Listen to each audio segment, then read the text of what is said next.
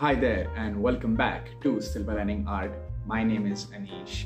Now a lot of you watching this channel might know me as a watercolor artist, but I'm also a scientist and I love to cook.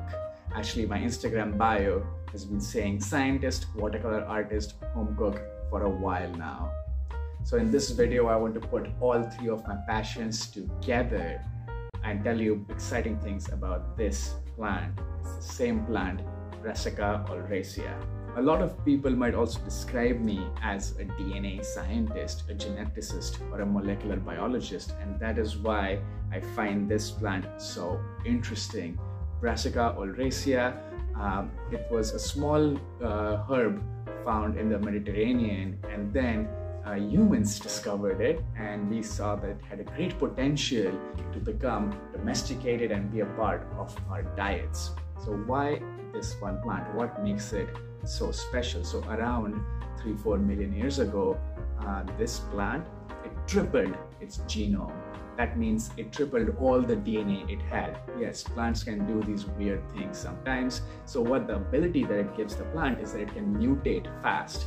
It can explore more genes or more mutations in their gene without dying. So now imagine for humans, if we have a mutation on a key gene, we might not be able to survive. But if we have a copy of that gene that is not mutated and is functioning, we can continue our function and then explore what these new mutations have to offer without experiencing any drawbacks. And this is what this plant was able to do. Over time, we took different parts of the plant and really bulked them up. We bred them. You can think of it as different breeds of dogs. We have the same way we have these cultivars, where a Great Dane and a Chihuahua, even though they're the same species, they look very different. Similarly, a cabbage, broccoli, and Brussels sprouts might look very different, but they are in fact the same species. Now, let's talk about the cabbage. The cabbage is quite interesting. It is actually the terminal bud of the Brassica oleracea plant.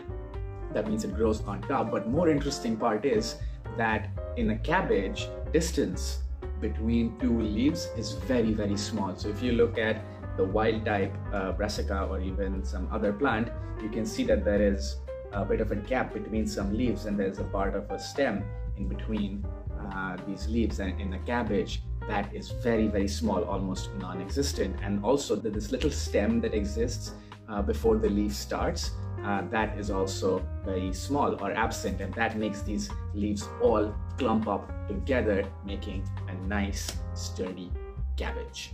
Up next, we have the broccoli and the cauliflower. These are both different types of flowers. In broccoli, you actually have a lot of flowering buds clumped together, making them nice and juicy. Wild type plant is probably not a very good strategy to have so many flowers so clumped up together. I also have this different kind of broccoli. It was called Pimi broccoli. Way more expensive, some kind of hippie broccoli here. And you can see it's got much fewer flowers compared to the normal looking broccoli here. Cauliflower is very interesting as well. I'm not sure if it has been studied intensively as Arabidopsis. It's another model plant that we have studied, and we know in Arabidopsis that there's one gene or a couple of genes that regulate the flower differentiating into its different parts, the petals, the anther, stem, stigma, all of them. And the cells have to differentiate. So one type of cell has to become a petal, and then another cell has to become a stamen. But in cauliflower, what happens is there is a gene that regulates it all. And that gene, if that gene has a mutation and doesn't function as well, then you just have this mass of cells that can't really differentiate into different parts of the flower, giving us this really nice chunky clump of cells that we devour as cauliflower. Let's get to Brussels sprouts. If you are a millennial, there's a really good chance that you do not like Brussels sprouts, and there is more agricultural genetics involved in here as well. So Brussels sprouts are these lateral buds. They grow alongside the stem. Now, when we tried to grow them before, what happened was some of these buds would develop faster and be ready sooner. And so farmers had to go through their farm multiple times harvesting these by hand. However, eventually we figured out a varietal where all the buds, all the Brussels sprouts were ready at the same time, and they dramatically increased the agricultural productivity and the efficiency of farming. However, that one varietal was especially bad tasting.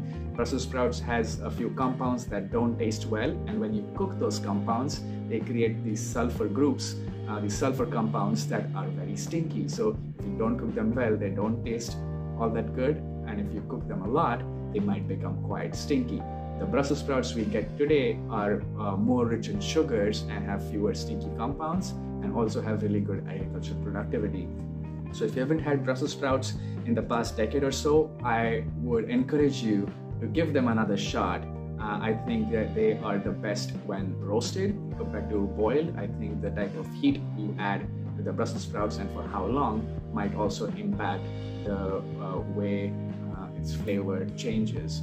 So I implore you, give this guy another chance. Up next, we have kohlrabi. I don't have kohlrabi in front of me here, mostly because I didn't know what to do with it. All of these I'll cook later, but I don't know what to cook with kohlrabi.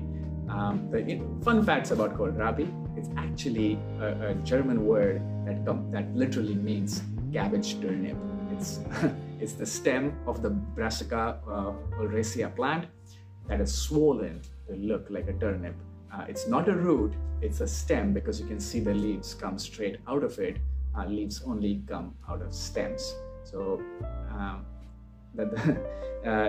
it's actually very interesting. In Switzerland, where I live, they have this tradition of carving kohlrabi, just like you carve pumpkins, and they have all this kohlrabi that they've carved. They put little candles on it, and there's a big parade that goes on. It was really interesting. It's kind of like Halloween and pumpkins, but with kohlrabi instead. You should visit Switzerland in November to witness this event. Hey there, so hope you have enjoyed this video, a combination of science, art, and cooking.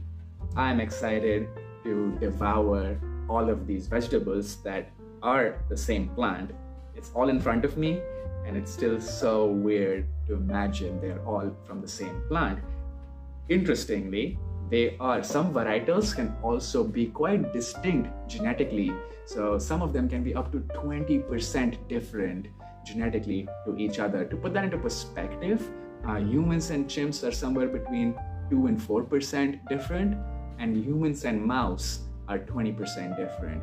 These vegetables can be the same exact species and still be 20% difference. The world of genetics, life science is so exciting and always blows my mind.